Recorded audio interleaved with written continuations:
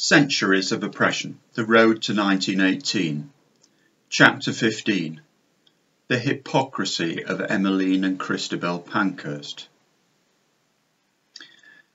Early in her autobiography, My Own Story, Emmeline Pankhurst writes, "The militancy of men, through all the centuries, has drenched the world with blood, and for these deeds of horror and destruction, men have been rewarded with monuments, with great songs and epics.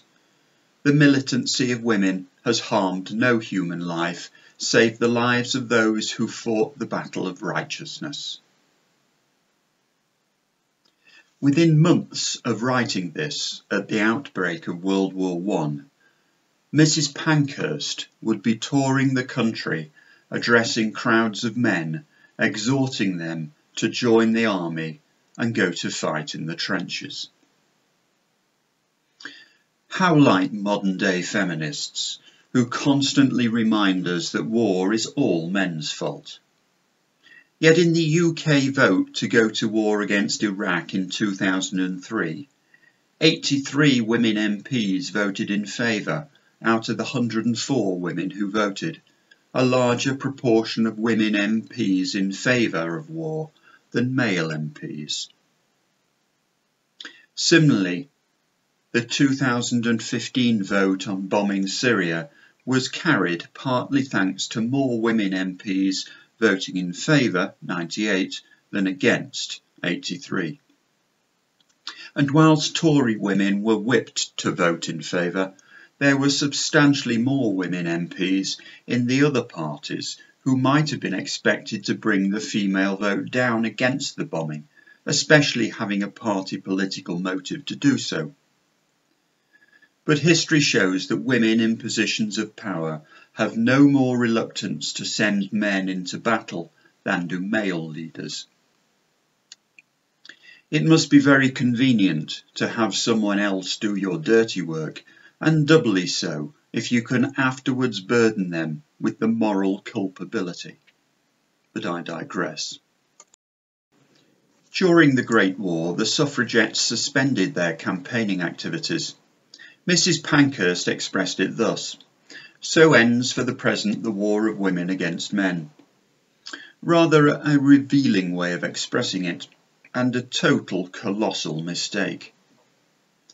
After suspending their suffrage campaigning, Emmeline and Christabel Pankhurst took to speaking at recruiting drives for the war. The potential recruits would be largely from the working classes and hence would not have the vote. It surely is just to accuse the Pankhursts of hypocrisy. They were insistent on their own right to the vote, whilst remaining safely at home, but at the same time they were happy to send to their deaths men whose right to vote they did not recognise as significant.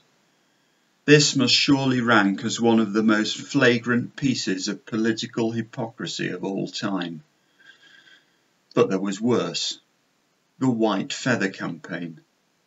The suffragettes would patrol the streets, looking for any male in civilian dress who might be of fighting age, and shame them by pinning a white feather to their chest. The suffragettes would turn up in force at public meetings such as at Hyde Park Corner, carrying banners reading "Intern them all." They were very keen to remind men of what, in their opinion, was a man's duty. They were not so keen on recognising that these same men might also deserve the constitutional rights they claimed only for themselves. It is perhaps difficult in our modern times to appreciate just how vehemently determined the women of Britain were to send men, all men, to fight in World War I. These are the words which Emmeline Pankhurst used to address recruiting rallies. "The least that men can do is that every man of fighting age should prepare himself to redeem his word to women and to make ready to do his best to save the mothers, the wives and daughters of Great Britain from outrage too horrible even to think of." What she was thinking of, by the way, were the stories then circulating about the behaviour of the German troops as they tore through Belgium on their way to France.